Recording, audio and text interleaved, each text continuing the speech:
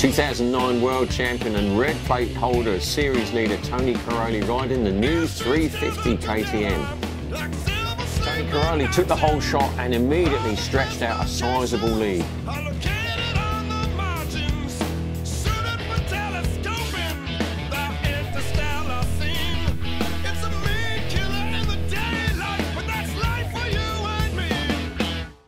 Qualifying went really well. Had a decent start, took it really easy, few laps, and then got into the rhythm and started having some more fun while riding it. I was feeling good, so spared some energy for today, and then see today how it goes.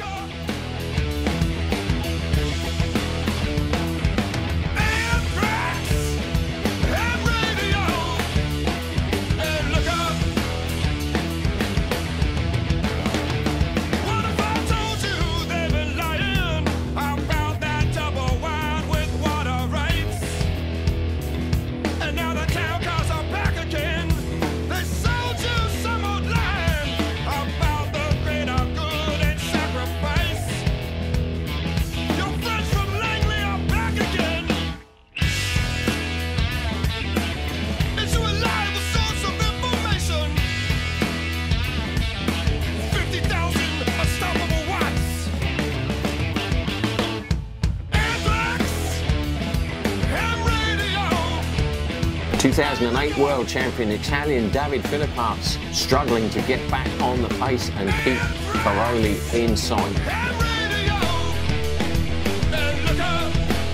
Battle for the final two podium positions between Filippas, Ramon, Max Nagel and a charging Tanner Leoc. Coming at you live.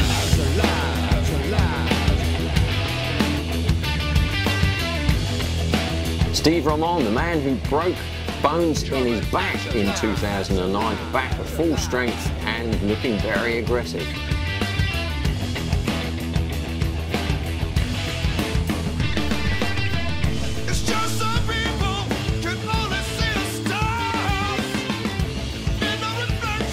Cairoli at the front, everything under control as he clicks into cruise mode. Double victory from Tony Cairoli. We're very happy he's doing so well on the new 350. It looks like it's really working out with this new bike. He looks very comfortable on it. He's enjoying a lot, and yeah, it's so far been a great success for us this year. Italy 1 and 2 on the podium, two former world champions Tony Cairoli and Davide Filippas.